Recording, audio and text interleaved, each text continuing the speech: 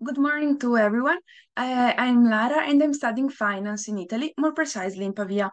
Last year, I participated to a double degree program and I was studying statistics in Athens at the Athens University of Business and Economics.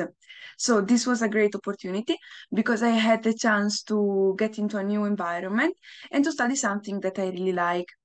Being in Athens was amazing in many ways. So let's start talking about the university. My class in Athens was smaller than my class in Italy, which allowed me to have a good relationship with the professors. And the way the lectures were structured was very similar to the Italian way. This means frontal lessons with the professor. Usually, I had 3 or 4 lectures per week in the morning and this lasted for approximately 3 hours. One aspect I particularly appreciated was that the professor assigned projects and required us to submit reports. This provided me with the opportunity to dive deeper into the course material and learn effective time management.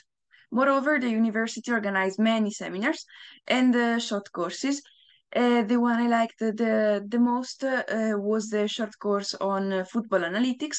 This is not because I like football, but it was very interesting to see how statistical models can be also be applied in this field.